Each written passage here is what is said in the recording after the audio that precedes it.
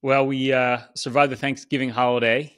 Bob was up here in New York, and Mom almost ruined the turkey with whatever that rubber. What was that got caught in the oven? Well, we had no stuffing. That's the bottom line. Um, Yes. but overall, I'd say it was a pretty successful holiday. Well, you know what? In defense of my mother, it's my understanding that she wasn't the only cook in the kitchen, and it was your kitchen, if I'm not mistaken. So I think half the blame falls on you, brother. The sous chef does not get blamed, only the chef. But I gotta say, getting through the Thanksgiving weekend as we go to the end of the year here, man, oh man, like it's been a pretty good year, guys. I mean, we have the market up about 20% with dividends reinvested. You look at net worth at an all-time record high. You look at wages at an all-time record high. Earnings are an all-time record high. I mean, it's definitely a time to be grateful. Well, it's time to be grateful, but first of all, the stock market's not at an all-time record high. Matter of fact, several of my clients have pointed out to me we haven't been to the highs, since almost 2 years now. We're actually about 5% below those highs. So I think it's good news for us as investors is that the market isn't at an all-time high, but earnings are, and earnings estimates put it at an even higher high. So looking forward to this rally continuing, guys. Bob, I like your optimism right into the year end here. You're not changing course at all. I respect that. Well, with all this volatility, it doesn't feel right? It doesn't feel like we're doing well. It's kind of like your favorite football team. You know who mine is, but they're winning, but they're winning ugly, right? There hasn't been a comfortable game for anybody. It always comes down to the last second, last field goal, last pass. And our portfolios are winning ugly this year. You have the S&P's up 20. Of course, it was down 20 last year. So if you're only an S&P investor, all you did is make zero income. Oh, you made some dividends. You didn't make any return.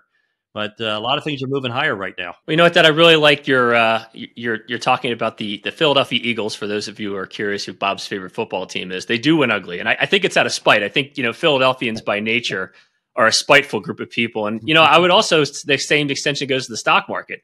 The stock market's been spiteful all year. We did great up until August, and then interest rates went up, and then the stuff hit the fan, and now things are starting to pick back up again. Yeah.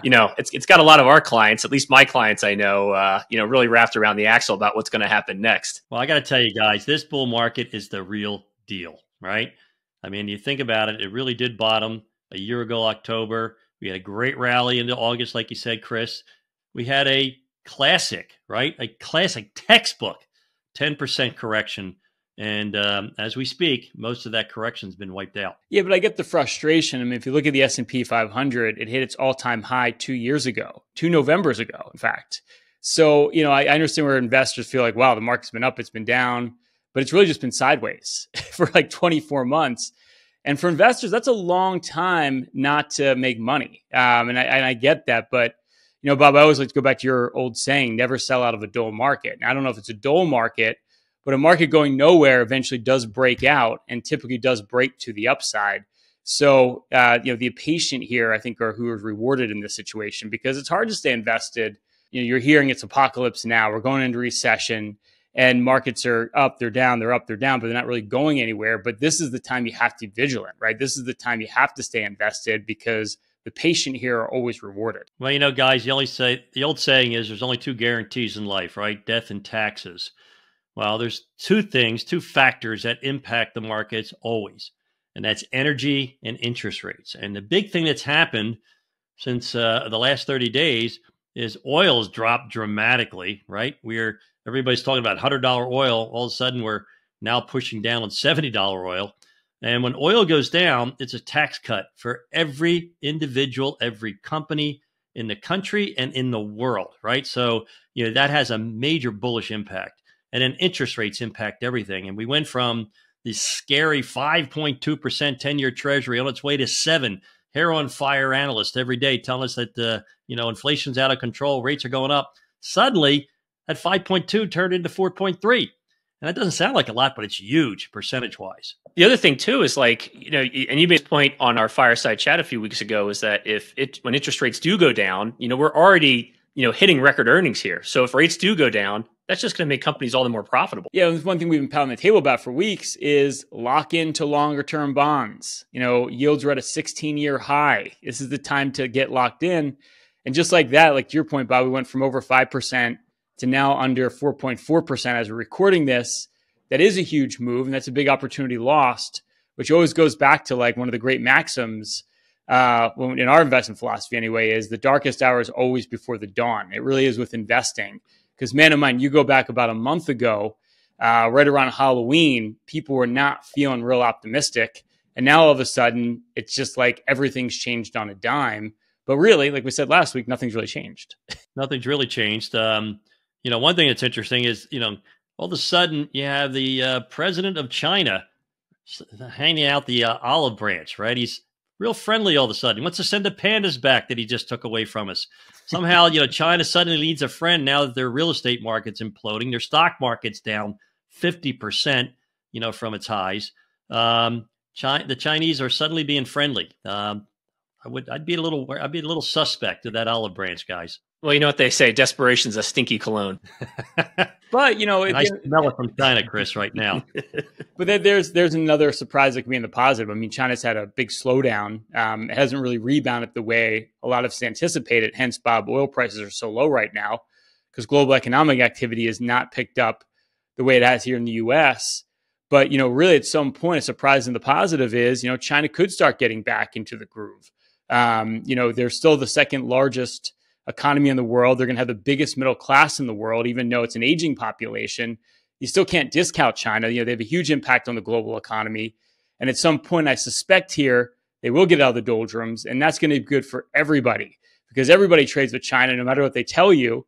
And that's a lot of consumers that everyone benefits from. So I think at some point here, that's probably going to be more of a catalyst than a headwind as it is right now. Well, Ra, you've been speaking to the immaculate disinflation that's been happening.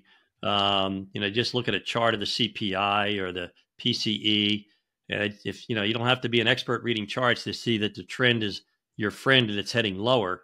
But a lot of that has to be, China slowing down and they're exporting their deflation. They're exporting their slow growth, to the rest of the world because they still, manufacture a lot, and it's I speak to a lot of clients who manufacture in China and they're trying to move away from China, but you can't move away from those highly trained workers, right? Nobody in the world has as many trained, educated workers as China does. Well, Chris, being the patriot he is, he'd reshore everything if he could.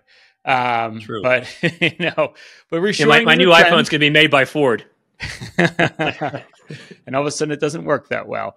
But no, I mean, the reshoring definitely is a trend. I mean, Bob, you and I have been reading that Elon Musk book, which is awesome. And just you read about just all the automation and the ability to actually manufacture in the US. And he basically took an industry, the auto industry, one of the hardest industries to get in the game with, where everything is basically delegated across the globe and brought it all home to the US and really proved that you can actually manufacture in the US again. And with automation, artificial intelligence, there's going to be so many things we do in the US more productively now. And you look at the manufacturing infrastructure that went in place last year, it was like something like 500 billion, some crazy number. So money is flown into the US for manufacturing. Productivity gains that we're going to see over the course of the next couple of years because of automation and the ability to do things at home that we couldn't do before bodes really, really well for the economy. I'm also reading that book too about Elon Musk, and there's a part where it talks about how at one point sleeping and living on the factory floor, and I've taken a page out of his book. You'll notice I'm back in the office again. I've actually moved in, so you should see productivity of Payne Capital Management go up substantially in the next 12 months. If you remember, Chris, when I first opened that office, there's a washer and dryer right to your left. So yeah, you can. And I have that cot in the back for you, so I expect to see some 24/7 production out of you. At the very least, music to my ears. Sounds like Ryan's taking a vacation for the full year next year, and everything should be in perfect order when I get back. So I'm excited. Well, I'll tell you what, guys, I did appreciate that book. I have a newfound respect for Elon Musk because the guy's always in the press, but I like his cars, I like his style, I like the fact that he works hard, he takes a lot of risk. But I wouldn't touch Tesla stock with a 10-foot pole. It's still selling at 79 times earnings. And, there are a lot of great car companies out there manufacturing cars. And all of a sudden, I'm seeing electric Porsches, electric BMWs, electric Mercedes.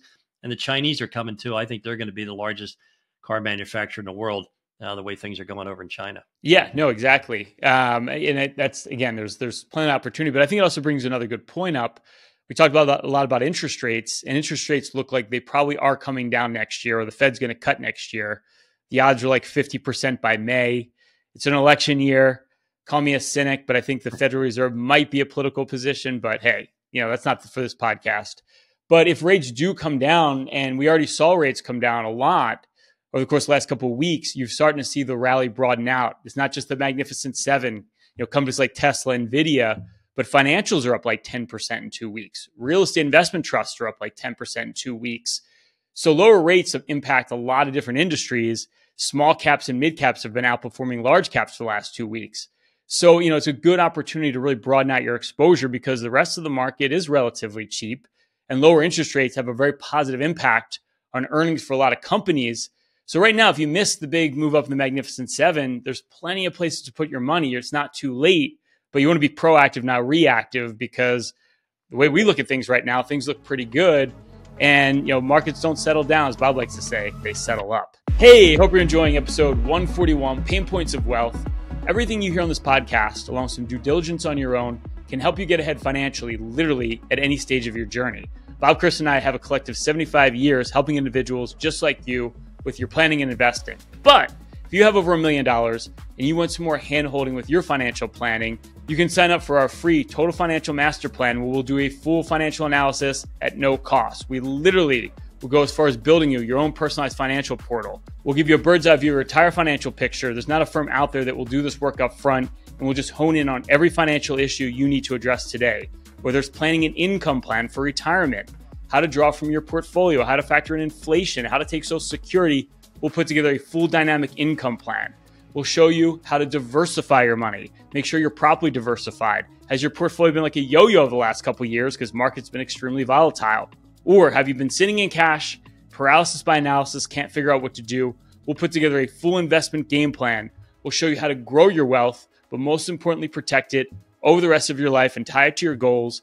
And we'll look at fees and taxes. Wall Street loves to sell you high cost, tax inefficient products, whether it's an annuity, mutual fund, brokerage product, structured product. We'll do a deep dive of every investment you own, show you how to reduce the cost and optimize your portfolio for taxes. It's not what you make, it's what you take. You'll get our full tax playbook. Simply go to www.paynecm.com/financial plan to see if you qualify for a full free financial review.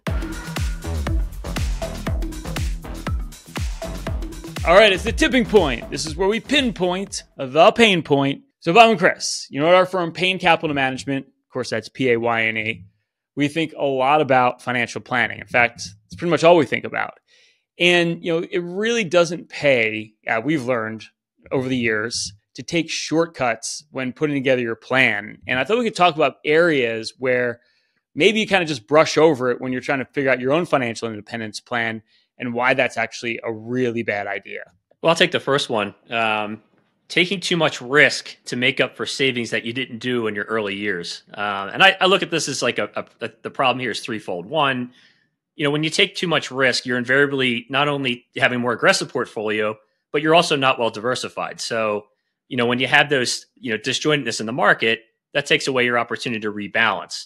Whereas, when you're consistently saving throughout your life, essentially you're adding when the market dips, you're adding when the market goes up. When you take too much risk, there's no opportunity to do that. And then the last thing is that, it's hope is a tactic, right? So you're hoping that by taking more risk, that's going to make up for your savings. But the reality is, when you take too much risk, you don't diversify, ends up shooting in the foot. Well, Chris, how many times over the last 15 years have we had new clients we onboard and, they buy into our strategy. We set it up, based on planning. And while we're doing the initial consultation, it turns out they have somewhere like $1 million or $2 million in tax loss carry forwards, because they were huge risk takers. And then as soon as something goes wrong, like we have a correction like we did, this summer for 3 months, all of a sudden it's like, oh, I don't want this conservative strategy. We've got to do something different. We got to buy structured products, or we got to start writing calls, or we got to, buy futures or sell, the futures market. So it's really kind of an emotional response. I think when you take more risk, it's when there's a lack of planning, there's a lack of knowledge about what you need to do.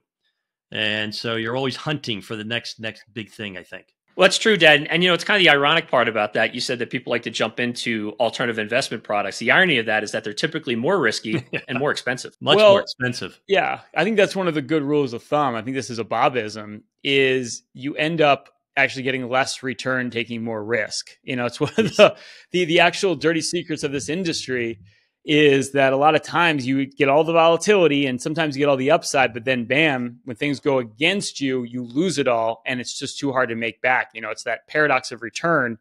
If you go down 50%, you have to go up 100% to get even again. So ironically, a less volatile, more conservative portfolio a lot of times, most of the time ends up outperforming the more risky portfolio. Well, that's really the rub, right? And one of the reasons why I think we've been successful is because I made all those mistakes, early, right?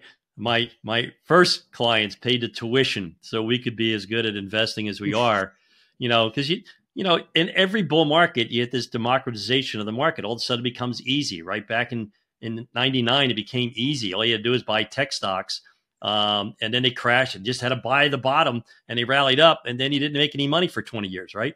Same thing's happening now, right? We had the Magnificent Seven had a huge crash last year. Then they had a big bounce back to now. And it's like, oh, I just have to buy them. I don't need to invest in diversified portfolios. It's going to end ugly. It always does. Yeah. And I think the other part is like just not even understanding what you're being invested in, right? I mean, we always say products are sold, they're not bought. And we see this all the time when we look at annuities or some of these structured products that became very popular in the last 2 years because the market's been sideways. Mm-hmm. So it's you get all the upside of the market, none of the downside, which first off, when it sounds too good to be true, it is too good to be true. A lot of these products are terrible products when you start breaking down how they actually work. And most people just hear the very simple pitch of like, oh, well, I get all the upside, none of the downside, when really that's not true. And number two, there's so many pitfalls with those type of investments. In fact, I did an analysis recently on a couple of those structured products, and it was like, oh my God, you start going through that prospectus, it ain't pretty. No, it's kind of like an annuity, the same thing. The complexity is so extreme. You doubt the salesperson understands it. But I've been training your nephew, your 2-year-old nephew, to work for a brokerage firm because all he has to say is AI.com, internet, software. And it's real easy, to sell what's hot. Right. And it was amazing when the tech stocks really rallied hard last summer. I suddenly got a lot of calls about, what's up with this AI? We got to get heavier invested in AI. And then when you had the correction, not a mention of AI. And the thing is with our artificial intelligence, every company is a tech company. Every company is going to benefit from advancements in technology, just like we did with the internet. Yeah, it's like take the most old school manufacturing company. Well, they're using automation and artificial intelligence in their factories, right? So it really is. It's going to be ubiquitous with every company. And this is why you want to have a diversified portfolio, because it's not just about companies that produce AI. It's about all the companies that are going to benefit from it. And that's going to be one of the biggest trends of this decade, Bob. To your point, it's just like what happened in the 2000s with the internet. It just exponentially changed everyone's businesses from an efficiency standpoint. And I think about like going to your office back in the 90s with the fax machine, having to look up Morningstar books to look up the mutual funds, whereas all that stuff now is done in a snap of a finger. It's just incredible how technology continually changes things and increases productivity. Rumor has it that's how Ryan still does it. Yeah, but think about how we tortured you, Chris. When you had to manually update the software upgrades, and you were the only one that understood how to work a computer, and everybody was calling you all the time. And now it's all done automatically. It's so seamless, and technology becomes commodity. It's a commoditized business, just like anything else. Well, the other thing too is, there's another reason it's not an excuse to get financially organized, right? Like we have a portal that we use where you can literally put all of your different accounts in one place. You can view it in one place. It updates the values every single day. So right now, the biggest mistakes we see is you have accounts everywhere. You have a 401k over here. You have an old 401k over there. You have an IRA with a brokerage. You have a savings account with a bank, and none of it is working together, and you don't really have a clear tally up of what you have. But now with technology, it's easier than ever to put everything in one place. And we know how powerful that is from a financial planning perspective to be financially organized and be able to have a bird's eye view of everything you have in one place. And most of us don't do that. You have to ask yourself, do you know where your money is? Yes. Do you know what you own and do you know why you own it, which is even more important. And it makes it so simple for us in terms of, giving perspective and planning and making decisions, because there are a lot of things that are out there that are still uncertain, right? We have an estate tax that's going to change pretty dramatically, right? That sunset provision coming up in 2026. Healthcare is still, going up more than inflation. There's a good article in the Journal today called The Magic Pill. Right now, people just take this weight loss pill, so they don't have to worry about their health anymore. All of a sudden, because 2/3 of the country is obese, guys. I couldn't believe that statistic. And of course, what's the biggest cause of death, right? Heart disease, right? Not, Yeah. Not being invested in properly, but it's you got to take care of yourself, but you also have to, make sure that you plan properly for those expenses. Well, I hear it just in regards to that, they're going to nominate Mom, the new director of national health. America will be drinking smoothies in no time. Well, that's a problem too. In the US, it's kind of like, okay, well, you could exercise, eat healthier, and get in good shape, but you can take a pill, Ozempic. Yeah. And I think it's the same philosophy sometimes that comes with your financial planning. We want this simple, one size fits all approach. And it doesn't really work. And I think that's what a lot of these firms offer. Like everything needs to be more custom tailored. I think a good financial planner is like more like it's like a financial trainer, right? It's like keeping you accountable, making sure that you're eating your lettuce and not the chocolate cake, so you get the long-term results. And I think it is the same type of thing that we see all the time with a lot of these products, and the way that you just have a collection of investments as opposed to a real plan. And the difference is night and day in the success to becoming financially independent and putting yourself in the right place. We want you to know what you own. We want you to know why you own it. And if you want to go off the reservation and speculate on something, we let you, right? We let you go and open up your own account, what you call, Rye, the cowboy account. And it's always amazing when it comes time to raise funds for certain of my clients. I always say, well, let's go raid that cowboy account. And they said, oh, no, it's actually, it's way down. I can't sell anything yet. And it's like, it never dawns on people that just because you speculate doesn't mean you're going to be right. You get lucky every once in a while. Slow and steady wins the race, in my opinion. So you want to be the tortoise, not the hare.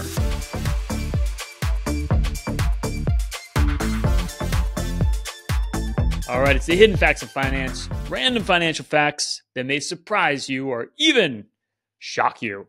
All right, Bob, a Pew Research survey in 2014 found that about half the respondents had no idea who headed the U.S. central bank, while only a quarter could correctly name the Fed head, Janet Yellen at the time, who is now the Treasury Secretary. Some 17% said the central bank was still chaired by Alan Greenspan, whose tenure had ended about 8 years earlier. I guess the American public is just not that interested in what the Federal Reserve is doing. Hey, let's face it, guys. There are a lot more charismatic individuals in society than Federal Reserve chairmen or chairwomen. Of course, if you listen to our podcast, you'll know about Jerome Powell because we talk about him all the time. But not finding it very shocking, Ryan, that most people don't know who's the head of the Federal Reserve. Well, we certainly know Bob is. One of our clients once claimed that Bob had a picture of Jerome Powell on his desk. He's on my wall of fame. There you go. Bring it home for Jerome. As long as he engineers a soft landing. All right, Chris. Turkey contains tryptophan, which promotes good sleep and a good mood, according to healthline.com. Tryptophan is one of several essential amino acids, which are considered the building blocks of proteins in animals and plants. Specifically, tryptophan is involved in the production of serotonin, a hormone that helps regulate mood, and melatonin, a hormone that helps to regulate your sleep cycle. Sounds like you need to eat more turkey. I didn't know how that so many health benefits. Well, it was shocking to me. A sibling that I won't name often shames me during Thanksgiving because I don't like to eat turkey on Thanksgiving. But I'll tell you what, the days following Thanksgiving, I eat more turkey sandwiches than anybody alive. Wow. Love that tryptophan. Love that turkey. It's so good. There you go. I think it's a real American delicacy. I think, do we have like the most turkeys in the world in North America? I think that's a correct stat.